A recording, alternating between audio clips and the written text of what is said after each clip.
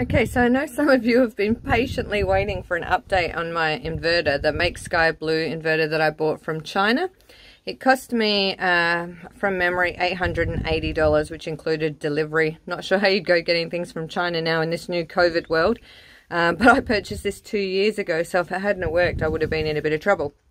I'm not sure how well you can see the screen. I'm just going to try and get rid of the reflection here for you.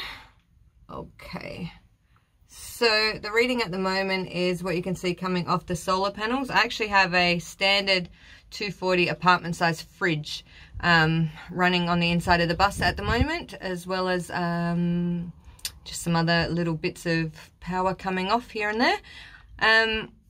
You can obviously look at different screen settings, temperature, what else have we got?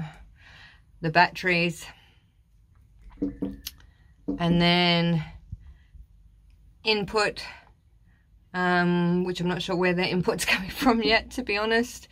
That's the AC 240 volt input there.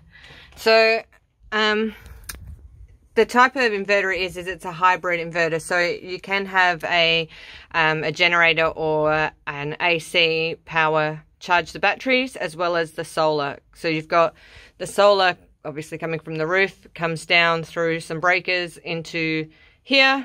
The battery bank, which you can kind of see there, I've got 4 batteries for a total of 15.8 kilowatts come into here.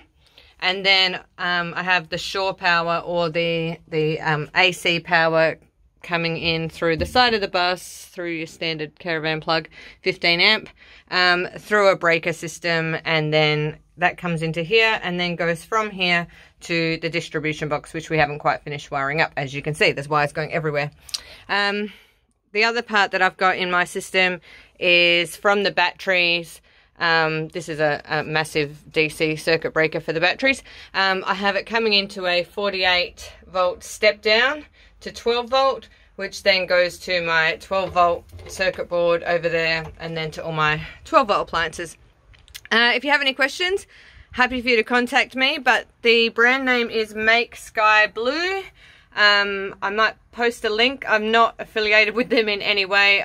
I paid full retail for this 2 years ago, and yeah, they certainly haven't given me any kickbacks to say that it's a good system. But yeah, if you do have questions about it, I'm not tech savvy, but I'll try and answer your questions. Yeah, that's all I have to say. Thanks.